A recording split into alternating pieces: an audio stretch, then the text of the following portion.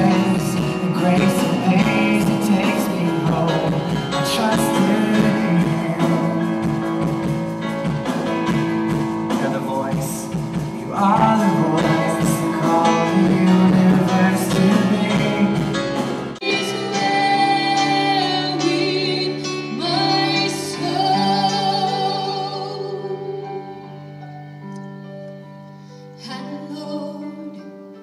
Hates the day.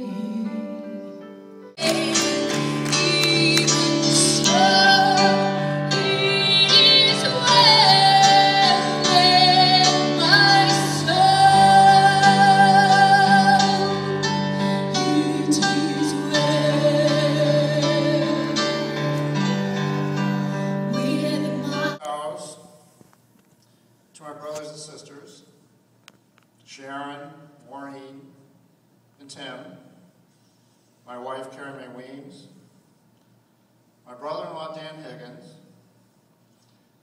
Wendell's granddaughter Jessica Kaufman, and family friend David Chewinski, who are all here with us today.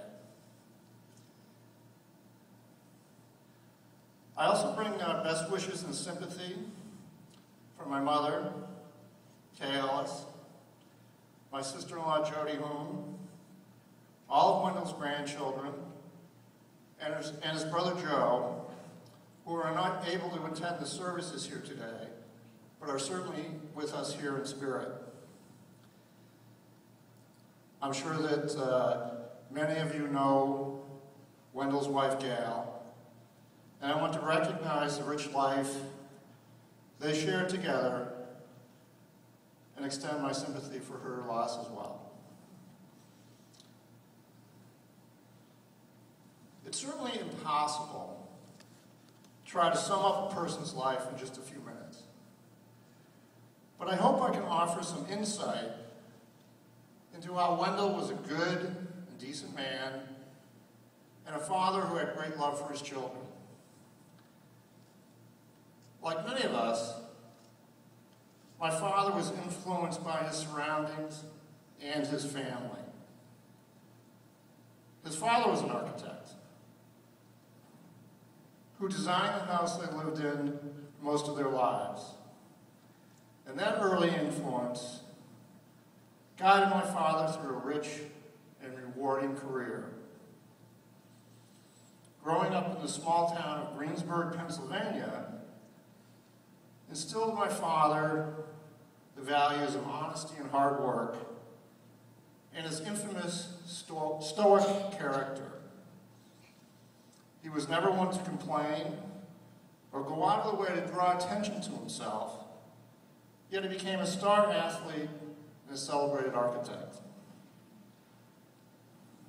There is a story that's often told that illustrates the extent that my father would go to keep from complaining. When he was a teenager, he left the house without his mother's permission to go play with some of his friends. In the process of horsing around with his pals, he broke his arm. And after he snuck back into the house, he waited for 3 whole days until he couldn't stand the pain any longer to tell his mother about his broken arm. And she promptly took him to the emergency room. Now, the story is not only an example about my father's stoic character, but probably also about the fear he had in disobeying his mother.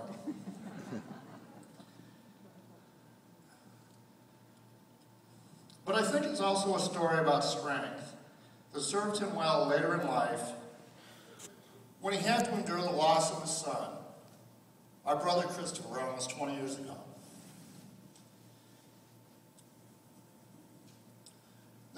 There are many instances that I recall my father showing strength for our family. Whether it was braving the cold to help us with our skis and bindings on our weekly skiing outings in the winter in Syracuse, or simply the sheer determination it took to provide for a family of 5. My father was suited to meet these challenges because he was highly creative and had a very analytical mind. These seemingly opposite characteristics served him well, whether it was designing and building modern furniture for our family on a budget, or figuring out how to pack the station wagon for the road trips we took most summers on vacation to Ocean City, New Jersey. When we were growing up, my father had few interests outside of work and family. His main interest was his family. And we were always brought together for evening meals, holiday celebrations, or simple home projects and chores where we learned from one another about unity and independence, to finding great success as an architect. He found even greater reward in recognizing the accomplishments of others, and especially those of his children and grandchildren. This is one of the many important and indelible lessons I learned from my father, a man who led by his example and respected others who did the same. I had the opportunity to share my thoughts with my father in the days before he died.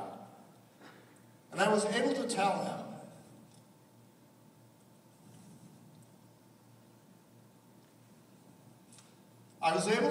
that he had a good long run,